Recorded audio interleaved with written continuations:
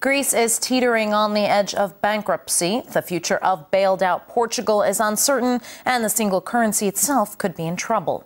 The ranks of people writing off the Eurozone and even the European project itself are only swelling in number. So perhaps that's why the message for a united Europe is being pushed on an all-new platform, the classroom. Tessa Arcilia reports. What do you know about your country? The capital is Roma. We have some good food there, like pizza and spaghetti. Which language do you speak? Spanish, French, English, and a bit of Italian.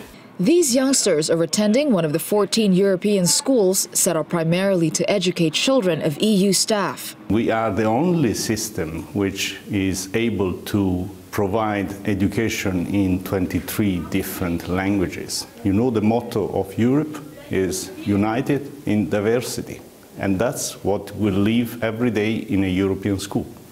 But outside the classroom, reality says otherwise. For now, differences seem to transcend unity. Critics have long accused the EU of brainwashing children through education and paraphernalia that they claim promote a starry-eyed vision of the EU. A comment from a European Commission representative at an education fair appears to support that point. We will never succeed to convince people about the value of being member of the European Union if we do not start early enough with the young people before they form prejudices and are misinformed by other sources. There's now a push to export concepts from the European school model into national curriculums, a plan outlined in a 2011 report and later adopted by Parliament. The European Parliament repeats its request to the member states to promote the inclusion of a specific subject on the background, goals and functioning of the European Union and its institutions, which will help young people feel more involved in the process of European integration.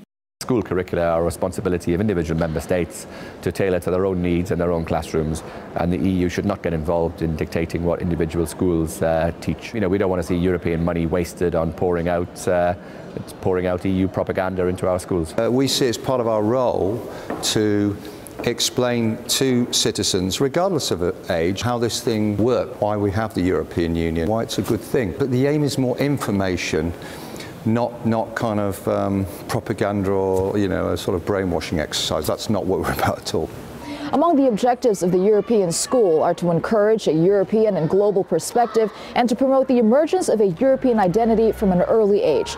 But the question is, when does it stop being education and start being a propaganda? When the suggestion is being made that a better Europe is automatically more Europe, then I have a problem with that. As do angry MEPs who say that targeting youngsters and their education with a potentially one-sided political view may just be a little too sinister. Tessa Arcilia, RT, Brussels.